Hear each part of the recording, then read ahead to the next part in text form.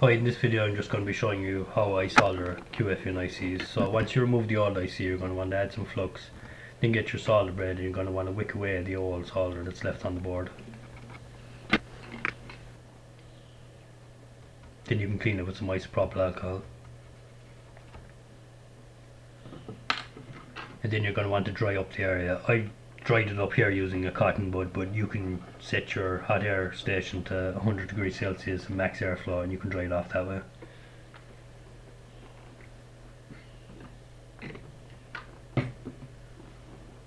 Then you're going to want to add some solder paste to the center pad. So you can add a nice bit of solder to the center pad here. Then I set my hot air station to 450 degrees Celsius and I'm using a max airflow for this.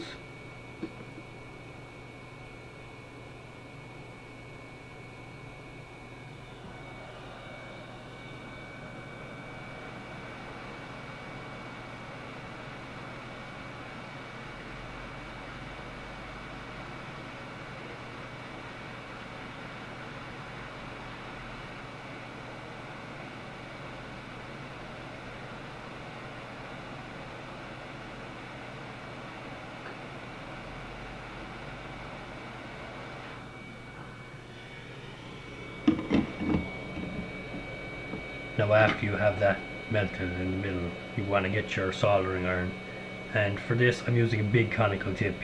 Bigger tips have better heat transfer, so it'll make the job a lot easier. So you want to get your tip and come into the center pad, and once you see it starting to melt, you can just push the solder around nice and gently around evenly around that center pad.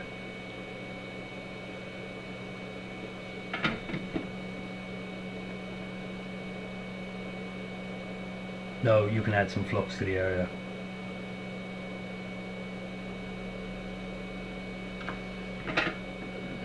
Then you want to come back in with your soldering iron, and once you see that center pad starting to melt, you want to push the solder around to the outside pads in a circular kind of fast motion. So just keep pushing it around nice and quickly around to the outside pads until you see them all get nice and shiny.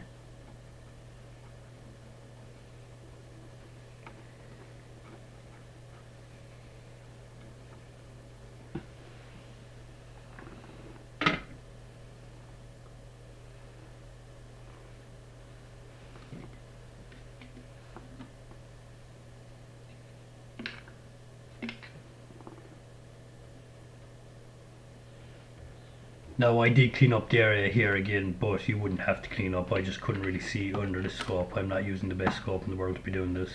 I was just trying to double check that there was no bridging.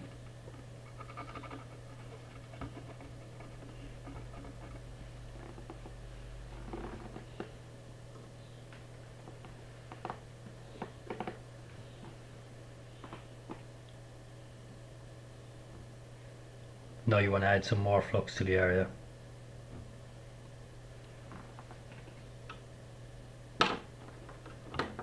And now I'm going to come back in with 450 degrees Celsius and max airflow again.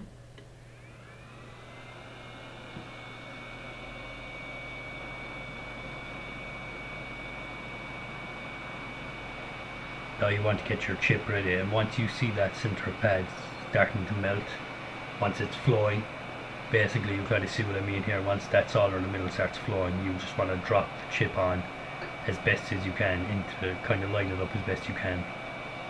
Just roughly will do for now.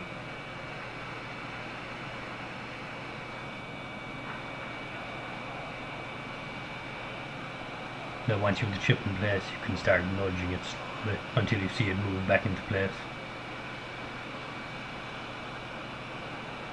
As you can see there, it jumped back into place there. I'm just going to double check the bottom that it was in properly, and it did. It moved backwards there if you've seen it, so that means the chip is in place now. So now you can remove the hot air. And then you want to gently tap, you would want to gently press on the top of the IC.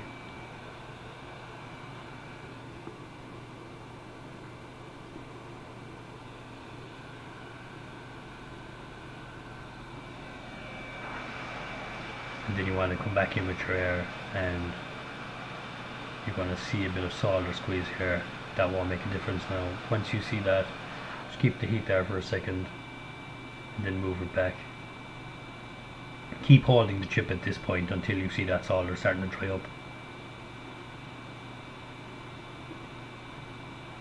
Then you can leave go. Okay, now you're going to want to add some more flux, and then you can come back in with your solder tip, and you're just going to want to lightly run your soldering iron along the side of the chip, just removing any of that excess solder. And make sure you have a clean tip while you're doing this. It will make it a lot easier.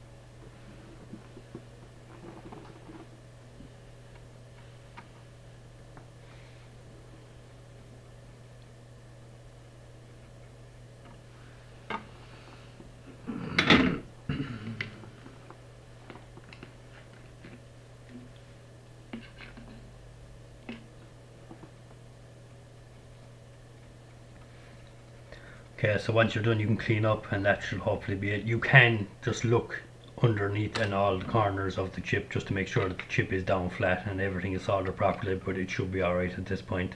So you can give it a clean up then, and hopefully your chip should be on properly then.